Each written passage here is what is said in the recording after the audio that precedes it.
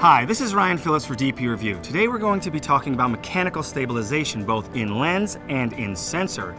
We're here in Los Angeles at the Fig House. It's a great new event space. It's also the home of Room 40 Catering.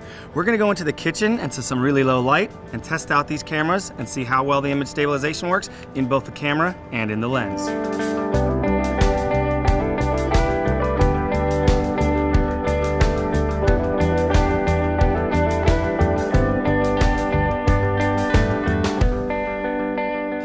Mechanical image stabilization comes in two varieties, either by moving a lens element or moving the camera's sensor to compensate for the movement of the photographer as the shutter button is pressed.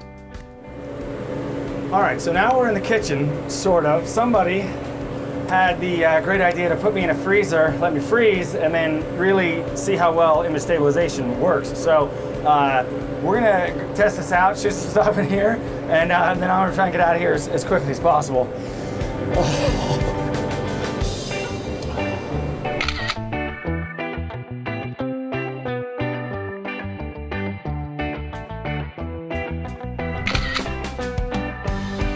Image stabilization will not help you freeze a moving subject.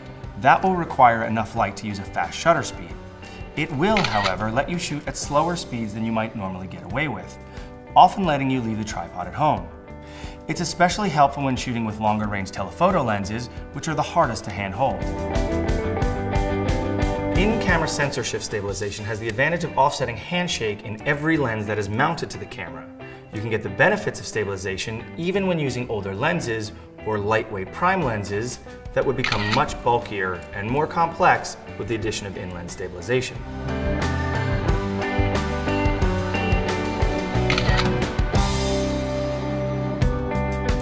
In DSLRs, lens-based IS has the advantage of stabilizing the view through the viewfinder as well as reducing blur in the final image.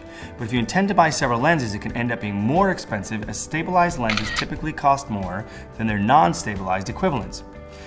In theory though, stabilization which is specific to a particular lens has the potential to be more effective than in-body stabilization systems.